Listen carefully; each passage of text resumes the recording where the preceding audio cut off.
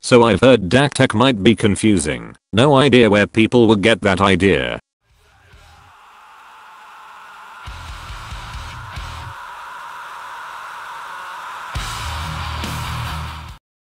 Okay, tutorial time.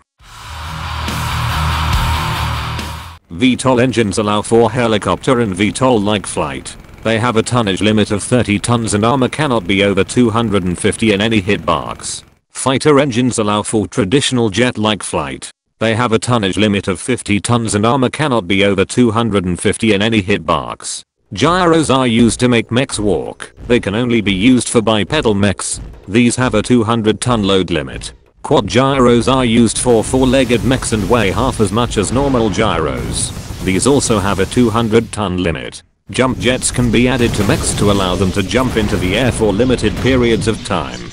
The more you add in weight, the more fuel you get. It takes more thrust and fuel to move heavier mechs. Mask is used to speed up mechs in bursts. It generates heat each second when on, and every second the amount of heat it generates goes up by 1 unit. Once you turn it off it will still generate heat, but the amount of heat it will generate reduces by 1 per second until it hits 0. Be careful as to not keep it on so long that you are bound to die. Superchargers can be used on any vehicle to increase its speed, but will reduce the cooling of that vehicle by 1 heat per second.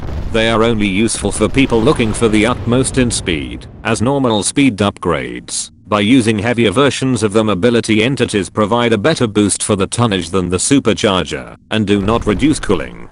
Hover drives are used to power hovercraft. The hover drives are heavy, but allow your craft to move very fast, but can only power vehicles 50 tons and under. Motors are used to power tanks and other wheeled vehicles. They are generally pretty small and lightweight, and can power vehicles up to 200 tons. They can also be used for boats, if you link the wheel inputs to fins. It will not rotate the fins, it just needs to make sure you have a hitbox for them. If you use an external system for steering such as a car-like steering system, then you do not need to wire the left and right inputs. This concludes the overview of DakTek mobility entities.